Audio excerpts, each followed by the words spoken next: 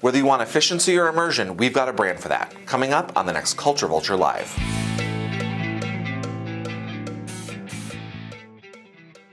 Hi, Dan here, and on this episode of Culture Vulture Live, we're taking a closer look at one of our Mindshare 2018 Culture Vulture trends, extreme exchanges. Look at any category from retail to food, travel to media, and you'll see two extremes in actions, with efficiency at one end of the spectrum and immersion at the other. Laziness is deeply ingrained in our DNA, which is good for brands. 51% of consumers want a trusted brand to help simplify their lives. So it's no surprise that these consumers want a streamlined shopping experience in store. This year, Amazon Go launched a store that uses sensor tracking and deep learning to track shoppers through a store, removing the friction of checking out. Other retailers have invested in line-skipping convenience as well, like Walmart's new Checkout With Me service that arms employees with mobile checkout systems so folks can skip the long lines at a cash register.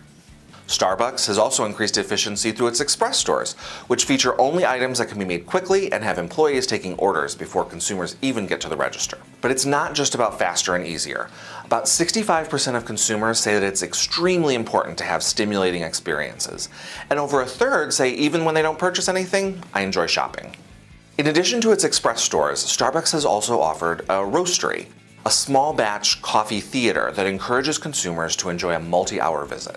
There are currently 2 locations in Seattle and Shanghai, with long-term plans for more than 30 locations. The Samsung 837 NYC flagship store doesn't sell products, but operates as a digital playground of art house installations.